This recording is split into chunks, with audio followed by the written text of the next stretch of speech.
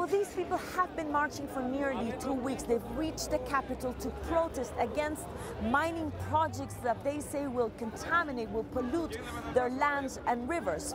They're here, they've been marching for nearly 2 weeks, and they've brought a set of claims to the government.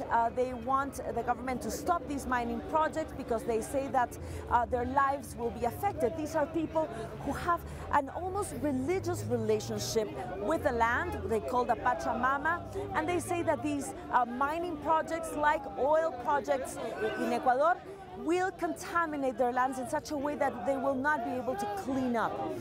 Now, these people will meet the President of the National Assembly. They will also meet the Minister of Politics, but they will not meet President Rafael Correa.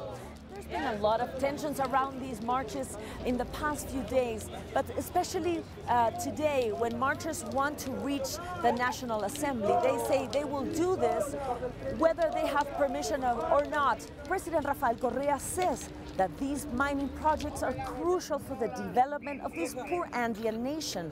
There will be an extraction of billions of kilograms of gold, the creation of about 50,000 jobs, and President Correa says that Ecuadorians cannot be beggars while sitting on a sack of gold.